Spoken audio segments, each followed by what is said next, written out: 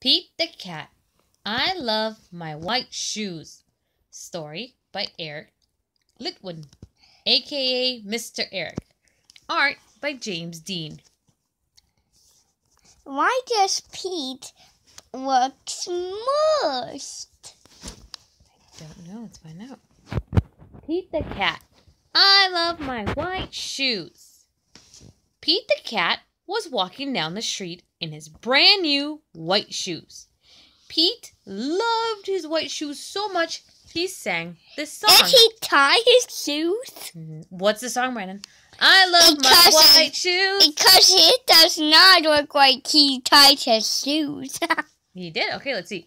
I love my white shoes. I love my white shoes. I love my white shoes. I love my white booty. Oh no! Pete stepped in a large pile of strawberries.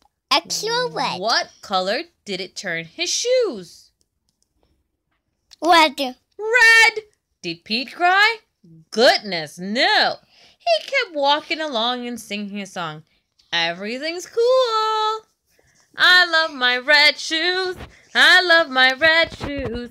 I love my red shoes. Did he throw his instruments into the cold grass? Yes, he did. Oh no! What He stepped in a large pile of blueberries. What color did it turn his shoes?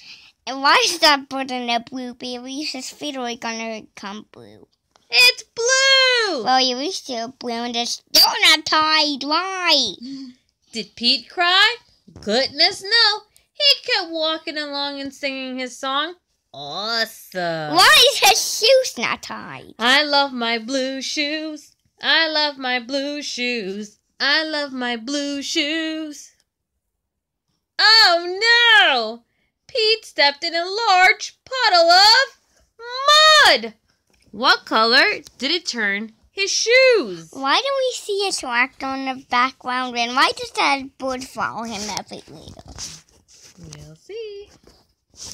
Brown! Did Pete cry? Goodness no! He kept walking along and singing his song. Groovy. I love my brown shoes. I love my brown shoes. I love my brown shoes. Oh no! Pete stepped in a bucket of water, and all the brown and all the blue and all the red were washed away. What color were his shoes again? White! I put some peck on White!